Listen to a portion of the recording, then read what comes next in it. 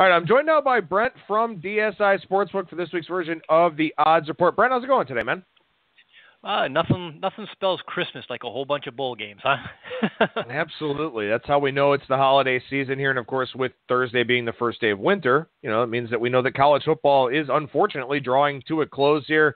Games through January 1st of the national championship game, and then that'll be it. We'll pack college football away for the next several months. But before we do that, lots of bowl games to get to here. And, Brent, we'll go ahead and dive right in, and we'll start with an early game here on Friday. Unfortunately for our listeners, since the entire Friday show is pre-recorded Thursday night, we'll get this one out to you a little bit earlier here because we've got sharp action in the Bahamas Bowl between UAB and Ohio, game 217, 218 on the board. Yeah, and we always talk about how it's never a great thing when I got sharp money on the over of a game. And it's kind of a strange spot because I don't, especially in bowl season, it's not often where I get to talk about how I've got more wagers favoring the under. It almost doesn't happen in these bowl games. People just love betting the over. And again, you get these teams who like to shoot it out. There's always these interesting matchups. But this is one of those weird spots where I actually have more public guys betting the under, which just kind of strikes me as a little bit odd. And I have sharp money on the over now. My count just slightly favors the under, which is, again, just the fact that there's any under money is a bit of a surprise to me. But I do have sharp money on the over this one. They came in on the over 54.5. It is one of those early games on Friday, Bahamas Bowls. Yeah, but I don't know. It's kind of an interesting game on paper, at least. I mean, you've got these teams that are, spread 6.5, Ohio favorite, of course. But it seems like it's going to be one of those games that sets up well. And the other game on Friday as well, Central Michigan, Wyoming, seems like a decent game as well. So, it's kind of like dull games in terms of these aren't marquee teams, but games worth looking forward to. But this one, over 54.5 is where I got the sharp action, Adam. So this is an interesting game because the total actually opened higher than 54.5, came down initially, and then got hammered back up. So was that just early public investment, some pseudo-sharp action on the opener? What was the catalyst behind that early move down? Yeah, it's interesting you mentioned that because I was looking at it as well. I often, look at the flow of the lines as well, and just not often that you see sharps going one way, yet the early action is the other way. But I guess this is just one of those games where the public decided early that they liked the under on this one. It did open at 57, went straight down to 56, and then they obviously got to the point of 54.5 where the sharp said, I got to grab me some of that. So, it's one of those interesting spots. And as you said, like the early movement, generally you expect the public to bet overs, so you expect the early line move to go up and the sharps to grab the under. This one kind of set up, just the exact opposite, which rarely happens. All right, well, we got sharp action on the other college football bowl game here on Friday. This one's the famous Idaho Potato Bowl, 219-220 between Central Michigan and Wyoming. Sharp action that's probably not going to be a surprise to too many of our listeners out there. Yeah, it's interesting, this one, that the famous Idaho Potato Bowl, and it's like, it's not that it's famous, but it's just that famous is actually in the title of this game, so it's kind of one of those funny ones, the old Potato Bowl. But, I guess no surprise here in terms of the sharp action being on Wyoming, and also if you kind of look at the line movement, there are places that opened up as a pick on this one. I did open at 1. We actually got sharp action on Wyoming at 1.5, so we're not in as bad of a spot in terms of the action didn't come at a pick where the early numbers came. But, of course, quarterback Josh Allen is upgraded to probable in this one, so he's definitely going to, you could pretty sure he's going to play. And that's, that's part of the line movement. But, I've got guys who play moves just for the sake of moves and guys who play, sharp guys who play the winning side. And this is the case where I got a guy who's a sharp long-term winner, not kind of one of those guys who's going to go out and arbitrage at all, who's on Wyoming, -1.5 versus Central Michigan. Well, of course, that Josh Allen thing, you can kind of speculate a little bit on that, too, in terms of if he's going to play or not. We talked about that on Thursday's show with regards to the Cactus Bowl with Kansas State and UCLA, and we'll touch on sharp action in that game here briefly in a couple of minutes. But that's one where if you wanted to speculate on whether or not Josh Rosen was going to play, not necessarily the worst thing in the world to do to take a Kansas State ticket, because if Josh Rosen doesn't play, that number looks a hell of a lot different than where you got it. So, somebody probably out there looking at Wyoming as a speculatory play as well. Not necessarily this particular individual sharp guy, but, some people out there probably did go that route with this game. And it does seem that they've been rewarded with a little bit of line value there in that one. So let's go look ahead to Saturday here. The first game on Saturday, Texas Tech and South Florida in the Birmingham Bowl game, 221-222. What's the sharp involvement here, Brent? Yeah, I just want to touch on Adam. There's one thing, an interesting point you mentioned with kind of being speculative.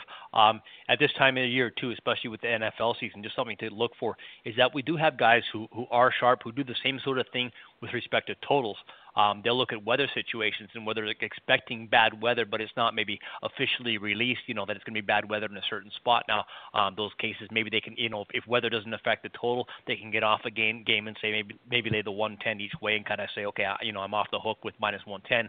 But when it works out in their favor, they're talking about totals that can drop from, a 47.5 down to a 41 or something like that. So it puts them in a very advantageous spot. But yeah, this Wyoming situation isn't one of those spots, but it is definitely, you can find some value in totals as well, especially late in the season in terms of the weather situation. So on to the 23rd, Saturday with with the Birmingham Bowl.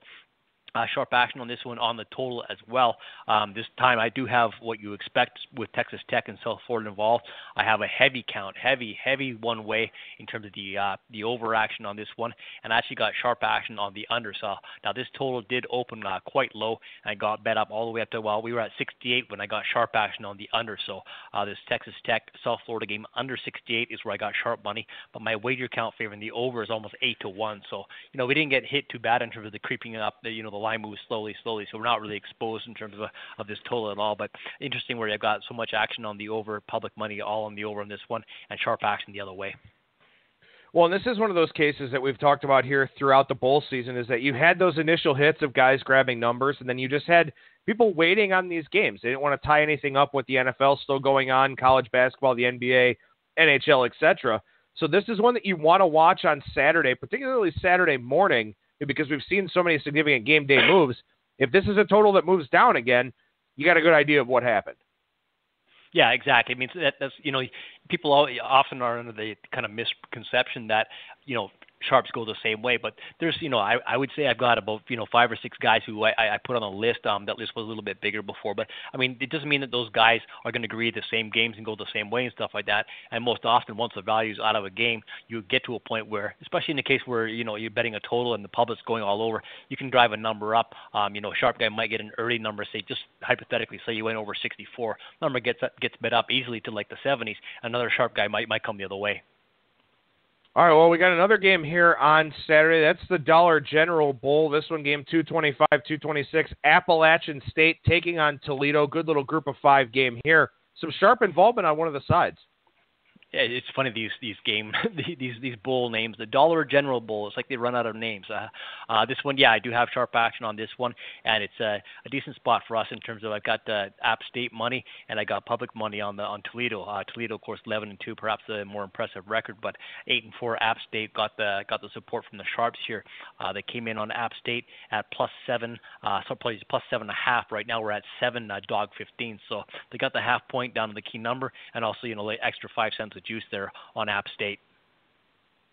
All right, well, we just want to touch on some of the games that we've previously talked about here. If you've missed some of these past segments, again, like I said, we're seeing a lot of game day movement and maybe within 48 hours of the game. But other than that, we're not seeing a ton right now with so many other betting options on the board. But Kansas State Pick'em was a sharp play back when I don't know if it was last week or 2 weeks ago when we were on the air. Missouri -1.5, Louisville -5, LSU -2. Georgia as a pick'em and Alabama as a pick'em as well. Those were some of the sharp sides that we've talked about in the past. Brent, any notable movement on any of those that you want to touch on here as an update this week? Yeah, really not a whole lot. I had, Kansas State was a wager count almost 3-1 favoring them when we talked about this on the call. That line had gone from a pick to -2 at the time. We're at up to 2.5, -115 now. So it's just kind of a steady stream that one way with Kansas. My wager count still is it's actually around 5-1 now. So the money keeps coming Kansas State way. The line's basically, I don't have any sharps involved since the pick 'em, and they grabbed that. But it's interesting to note that the line's kind of crept up because the public is on the same side as well. So this one keeps on going up. Missouri, Texas, yeah, we talked about that one with the -1.5. Now, again, this is kind of, you watch the ebb and flow of lines sometimes, and you see how they move and why they move, where they go. This one was bet with Missouri to -1.5, and when we talked about this 2 weeks ago, that line had gone all the way up to 3. Now, at 3, you start to find value where maybe, pseudo sharp or a sharp guy may come the other way. Now, that line has dropped from the 3 back down to 2.5. So, when you hit a key number, that's when if sharps are kind of circling, that's kind of like those numbers where they're going to pounce on. Now, again, I didn't get bet here at Texas +3, but I imagine somewhere out in the market, a sharp guy might have played that other way. Now, can you take that to the bank? No, I don't know that per se, but that's one of those things where you get a hit at -1.5. He's sitting on 3 -115, and then it comes back the other way. It's probably sharp money that drove it back the other way. I mentioned that as well, just because the wager count's pretty much even on this one, so it's not like public money is going to be coming back the other way, or that public money is going to be the cause of that line move, because we're so balanced on this one. Not a whole lot of movement on these other numbers as well. I mean, we talked about the LSU -2, Louisville -5 as well. My wager counts are all pretty much the same in terms of the one-sided action that I have on those games. And again, Louisville is kind of like one of those runaway games right now in terms of my count. It was like 8-1 at the time, and we're still 8-1 at Louisville. There's 6.5 and 7 out there. Sharp money came in at the -5 that we previously talked about.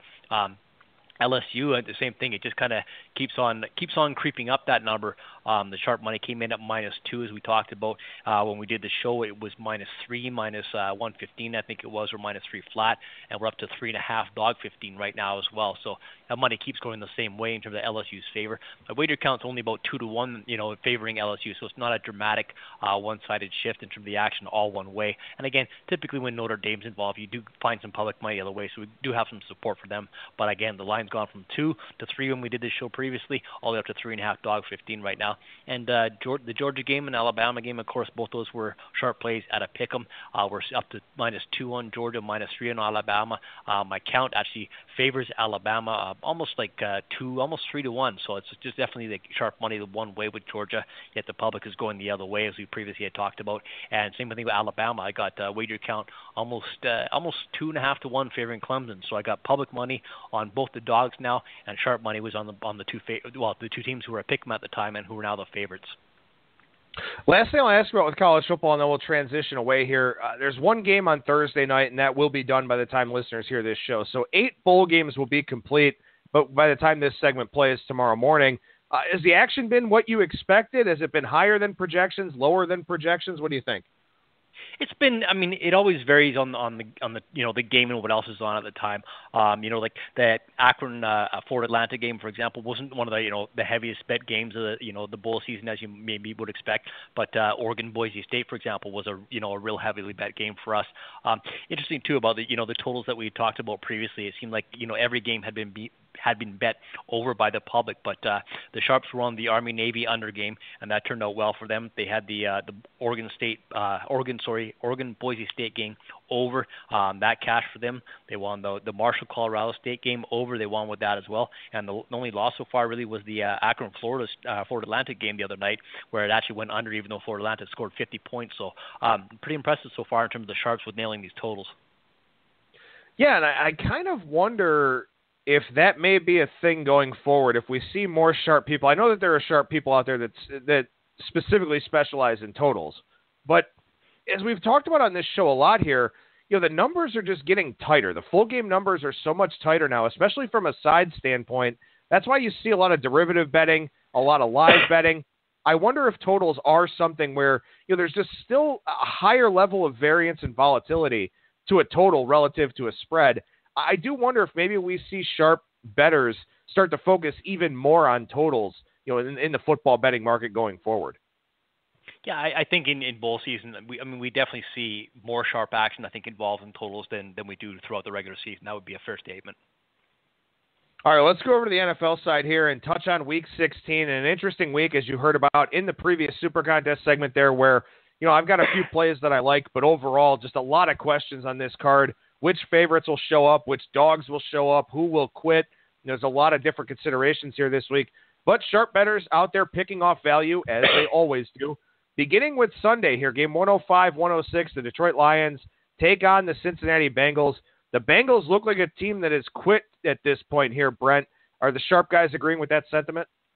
Yeah, I mean, you hate to say, talk about a team quitting and, the talk about the coach leaving and all that kind of stuff, but it does, they don't look like a very motivated team right now. And then you expect, they're professionally going to play it out and kind of stuff like that. But they just don't seem like the same team they did last week. Now they've lost 3 games in a row. And lo and behold, here we are in a spot where I had Detroit go from 3.5 to -5 or 4.5 where we are right now. I'm sitting at 5. Other people out in the market are -4. But I've got public money about 2-1 favoring Detroit, and I have sharp money that came in at the -3.5. So it's a bit of a tough spot for us because it's a game. Obviously, you like to think that every team's going to go out there and give their all and stuff like that. And Detroit definitely needs to win this game or wants to win this game, whatever. The case just might not be the same in terms of the other side with Cincinnati. Now you figure, okay, they're going to be professional, put their best foot forward. So and I think too, like one of those misconceptions that sometimes people get caught up in. Specifically with this game is when they talk about, one team versus another team, it's a must-win game for them. We saw that, I guess it was last week. It was, excuse me. And there was, people just generally people were talking about games with the Seattle and LA Rams game where it was like, talking about Seattle in terms of this is a game that they had to win. It was like one of those must-win games for them. And, it kind of, suggests that the Rams aren't going to go out and try to win that game themselves. And it's just like, no, you're missing the point here. The other team wants to win the game too. Don't get caught up in one side must win or needs to win. I mean, obviously, we all saw what happened in that game. It was an absolute blowout for the Rams. Not what you expected at all in terms of the line movement and stuff like that. But, I think people get lost in the fact that the Rams kind of wanted to win that game too. So don't get caught up in these must-win situations. Yeah, and that's got to be challenging being out there and putting up numbers and monitoring these numbers is that, as we just talked about, it looks like the Bengals have quit. But you have to leave that up to the bettors to decide. You can't really – I guess you could shade a line a half point or maybe a little bit of juice just expecting that you're going to get Detroit money because that sentiment is very popular out there. But it's not like you can put out a number that's intentionally too high thinking Cincinnati's quit because then you expose yourself. You have to leave that up to your clientele, and that has to be a little bit of an uncomfortable feeling. Yeah, it is tough. And we talk about even early in the season with certain games and certain teams, it's because you kind of know where the public's going to bet. But if you put any number just a little bit too high, the sharps find value. The sharps are always finding value in these quote unquote bad teams, and you don't want to say, okay, they're a bad team or they're not a bad team. Well, it might be safe to say that Cleveland's a bad team. I don't want to, oh, they are. Anyone saying there's no bad teams in the NFL. Obviously, there are bad teams or teams that are certainly better than others. But those are the teams where you could stick up a higher number and you get all one-sided action the other way with public bettors. But if you have sharp bettors in your store who you use to your advantage, you can't do that because you're at risk at taking max bets the other way. All right, let's go down to game 109-110 here. The LA Rams make the trip out to the Music City. They take on the Tennessee Titans, who, despite last week's loss to the 49ers, and that could be a particularly crippling loss for them, they would be in the playoffs if the playoffs started before Week 16. So a lot still on the line here for the Titans. What's the sharp side in this one? Yeah, Tennessee has. They have lost a couple of games in a row now, but they are sitting at 8-6, and it's definitely a big game for them in terms of must win, having to win, all that kind of stuff. I do have a sharp action on this game, and it's it's tough. The Rams look so good sometimes, and obviously they looked so good last week as well. You don't ever want to suggest that maybe there's going to be a look-ahead spot or a let-down spot. But, that game must have been so big for the Rams team last week at Seattle. Here they are kind of, with Tennessee, and then San Francisco would close out the season. It was kind of like that game versus Seattle was kind of like the all or nothing for them. Maybe there's going to be an emotional letdown. I don't know, but I do have sharp action on the home dog Tennessee in this one. They took the Titans at +7, -105. Right now we're sitting at +7, -120. So we're still sitting on the number 7. And that's more so because I've just got so much public action the other way on the Rams. Now, again, I've had public money on the Rams since Jesus was a boy. It's been all season long pretty well since the Rams started out as well as they did. And the public's just been on ever since.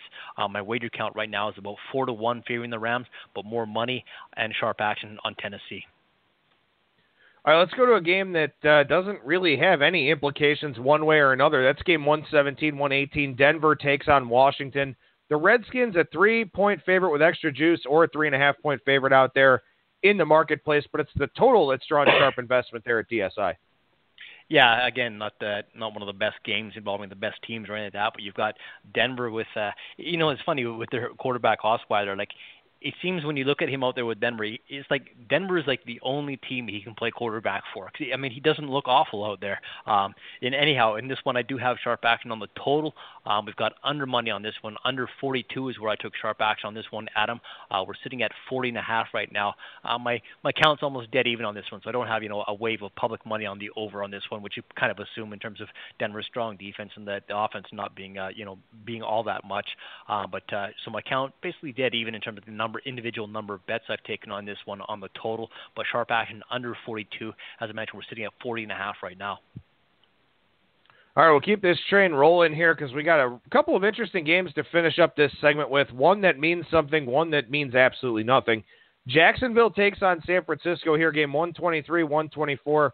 Jaguars with some playoff scenarios in play for this one. San Francisco, not much in play, but they have won 3 straight, and they're riding a little bit of a hot streak here with Jimmy Garoppolo. Test, though, for Jimmy G, taking on a real defense for the first time with Jacksonville coming out west. What's the sharp story here? Yeah, this is one of those interesting ones. I mean, and again, too, Jacksonville does close things out with Tennessee, but here they got San Francisco, and you kind of think, well, like the lonely San Francisco 49ers, but all of a sudden, you look down, and you're like, well, they're 4-10, and you can remember just back when they were, I guess 1-10. Now they've won 3 in a row, and Garoppolo, I mean, to be quite honest, he's looked pretty good. His numbers are pretty good, and the whole team plays better, I guess, with him out there. Again, they're probably kicking themselves in terms of their draft position and how they're ruining that. But I mean, heck, he's going out there trying to win, and he's won 3 games in a row. Kind of impressive for San Francisco. As you'll note, this line has dropped down. Now, I think out there in the market, the opening number was like Jacksonville minus 5.5. Now, we went with 5 or 4.5 when I opened up, and I did get sharp action on San Francisco at that time. Plus 4.5, minus 105. We're down to 4 flat right now. So it's been quite a, if you'd gotten in on the initial move, initial opening number with Jacksonville minus 5.5, that's quite a drop down to the 4 where we are right now. 4.5 minus 0.5 is where I got that sharp action too. And it's one of those interesting things too when you look at the, the urgent messages and injuries on this game. The running back for Jacksonville, Fournette, I mean, he's upgraded. He's scheduled to play. So it's like he's going to be in there and the line still drops. So, that was sharp action that went that way. And of course, probably no surprise, I'm going to tell you that I have a wager count almost 4-1 favoring Jacksonville. So public going one way, sharps the other way, and I got sharp action on San Francisco. I am a little bit surprised to hear the public count is that lopsided because Jimmy Garoppolo is gaining steam. And for Jacksonville here, the public has gotten a lot smarter. They understand a lot of these scenarios about cross-country travel. And for Jacksonville here, back-to-back road games to end the year, Week 16, you got to go out to San Francisco. You're already tired. You're going to be playing in the playoffs for the first time in forever for a lot of these guys, or sometimes the first time ever for them.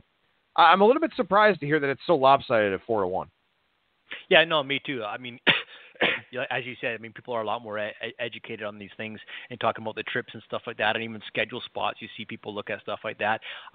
Jacksonville, they do have a playoff spot locked up. Now, where they finish is still to be decided. So, it is one of those games that they do need to win, and that could be, one of the driving factors behind the public money still on Jacksonville. But yeah, in previous weeks, I had nothing but public money on San Francisco because of the quarterback situation, as you alluded to. But not in this case. They're just all over Jacksonville still. Like I said, 4-1. That's quite a strong count for us in the NFL. One more game to look at here. This game means absolutely nothing, but sharp guys finding value, and that's just the way it goes here. Game 125, 126, the New York Giants take on the Arizona Cardinals. I think it says something that this line moved down with the announcement that Drew Stanton would be starting at quarterback over Blaine Gabbert.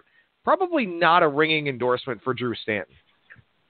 No, yeah, and you mentioned this is probably not one of the marquee games on the week, and even like for the 3:00 games, there's only 3 games going on at that time, and even though with only 3 of those on, probably no one's going to want to watch this one. You've got Jacksonville, San Francisco, Giants, Arizona, and the Seattle Dallas game. This would probably be the least watched game of that bunch. But I do, sharp action comes wherever it comes, and perhaps no surprise that the sharp money is on the Giants plus 4.5. Now they've kind of picked their spots with the Giants this year in terms of the sharps going with them. I haven't seen a whole lot of games where people are going, despite how bad the Giants were this year, not many spots where you saw sharp action going against them, but there's quite a few spots that we've talked about where the Sharps have been on the Giants.